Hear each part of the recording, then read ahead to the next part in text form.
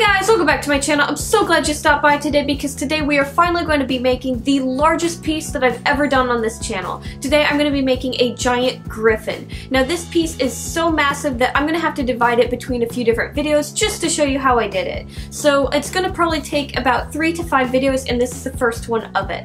So today's video we are going to go over how I made the wings and the tail for the creature. Anyways, let's get started. Okay, so I'm going to start on the tail because it's the easiest and we can get it out of the way real quick and then we can focus on the wings. So the tail is super simple. The only thing is I didn't have a long strip of fabric to use for the body of the tail, so I had to make a bunch of really short ones and I need to sew these together now. So I'm going to do that real quick and then we're going to work on the end of the tail.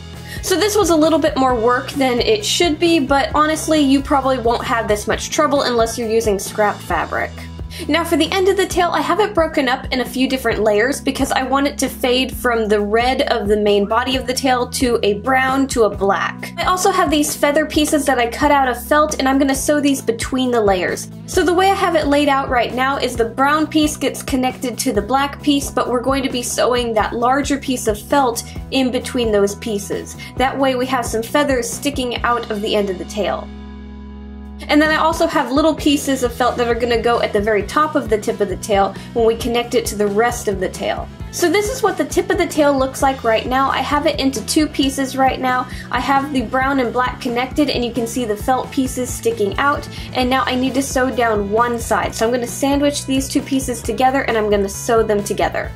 I'm waiting on sewing the other side because we still need to connect the main body of the tail to the tip of the tail. After we get those 2 pieces together, we're going to lay this out, we're going to lay some felt pieces in place, and we're going to connect this to the body of the tail. Okay, our tail is one final piece now, and we just need to close this up and stuff it. Now I'm going to make it a lot easier and I'm going to actually stuff the tail as I'm sewing it because when you have this long strip of fabric it's going to be really hard to smush that stuffing all the way to the bottom of it. So we're just going to be sewing like maybe 6 inches, stuff that, 6 inches, and stuff that again until we get to the very end. And there we have it. We have a griffin / lion tail. Honestly, this would work if you want to make a large lion. You just minus the little feather pieces.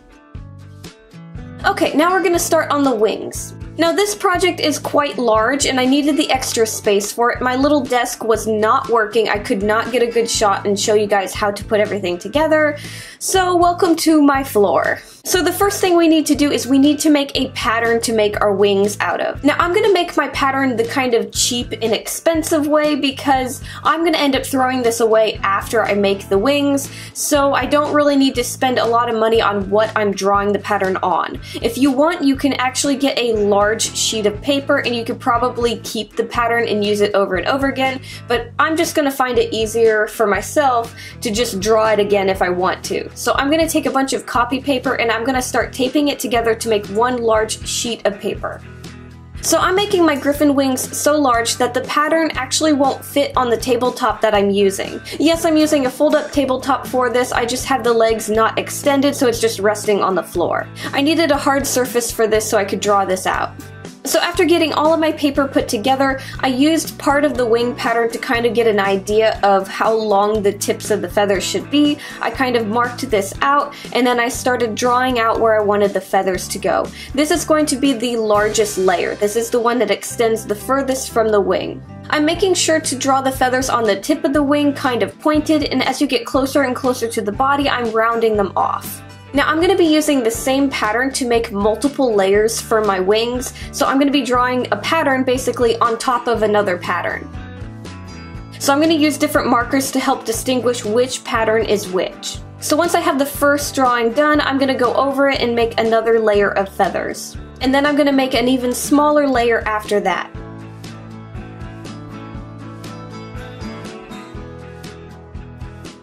Once I have the feathers drawn, I made sure to trace the fabric part that's going to go at the very top of the wing, and now I just need to cut everything out. Now again, my wings are really large, so I kind of have to adjust for this, and I had to cut my pattern in half, that way I could fit it on the fabric. Now the fabric that I'm using is doubled up, that way I only need to draw my pattern out twice, once for each wing. So I decided that I want the tips of my wings to be white, so I'm going to start with that, and then the other half of the pattern is going to be black. So I'm just going to lay my pattern out and I'm going to trace over this using my markers. I'm just lightly going over it, that way the marker does not bleed through the fabric. Once I have them traced out, I'm not going to completely cut the patterns out, I'm just going to separate the two pieces, that way we can sew it and I don't have to go around all these edges yet. I'm going to cut off the extra fabric after we sew it. So again, I'm going to do the same thing. The only thing different with using the black fabric, I had to get a white pencil to draw the pattern out instead of using a marker because it just wasn't showing up.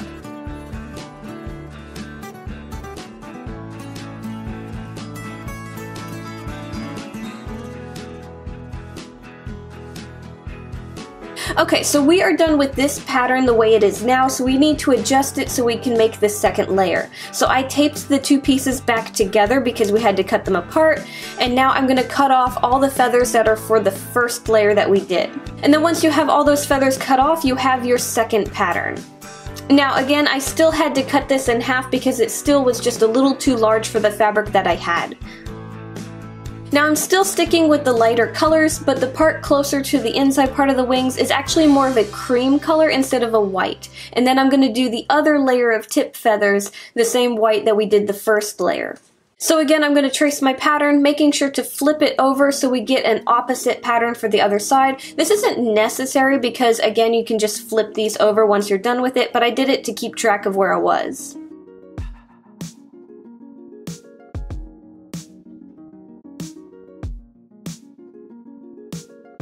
Okay, so the second layer is done, and now we need to move on to the third and final layer. So we're going to retape this together again, and we're going to cut off those extra feathers, just like we did with the other layer.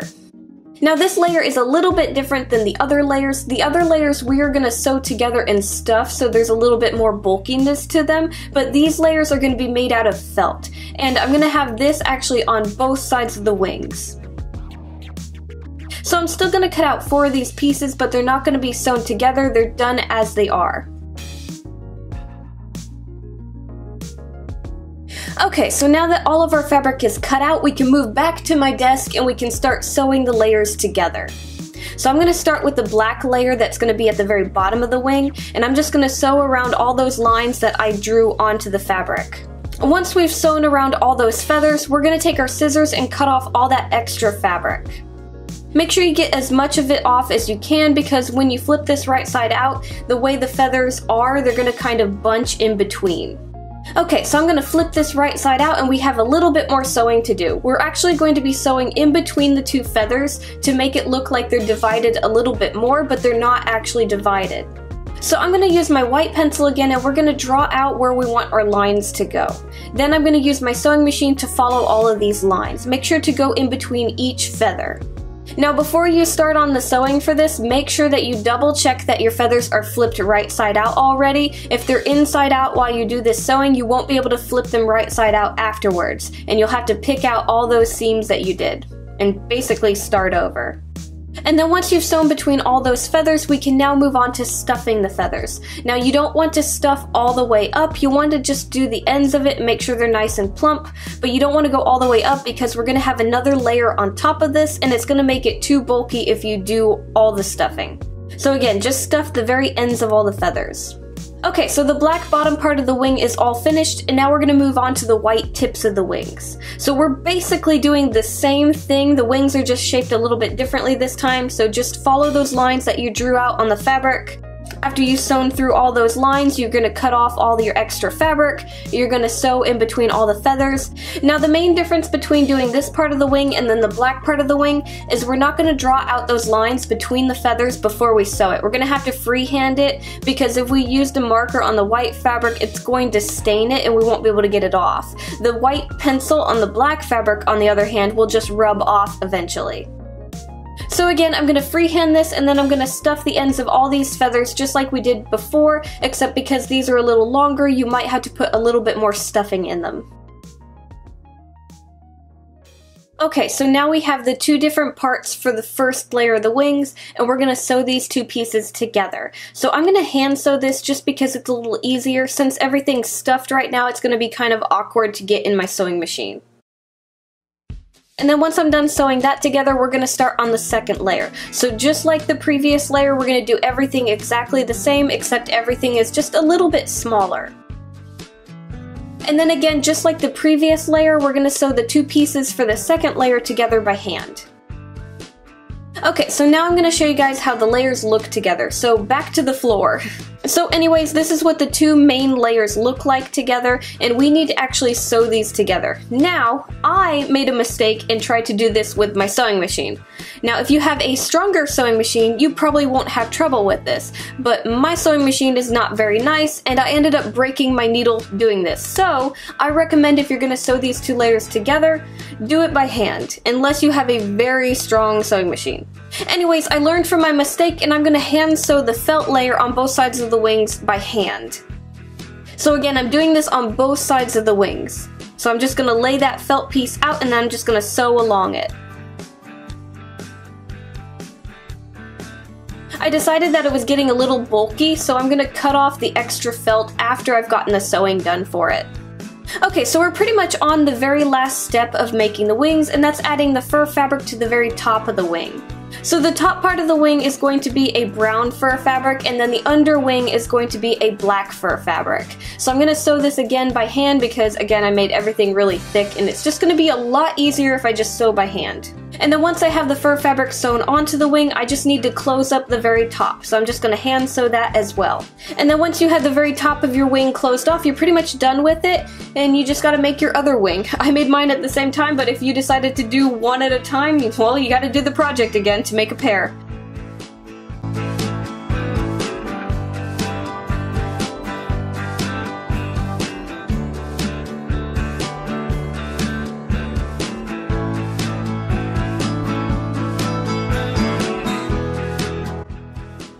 Okay guys, and that's how I made the wings and the tail of the Griffin. I had so much fun, and I can't wait to start on the body of the Griffin. That is going to be next Friday. This is going to be a Friday series, and our normal upload date is going to be Thursday. So until this is done, we're going to have 2 videos a week, and I'm really excited for that, and I hope you guys are too. Anyways guys, thank you so much for watching. Make sure to like, subscribe, do all that fun stuff, and I'll see you guys next time. Bye!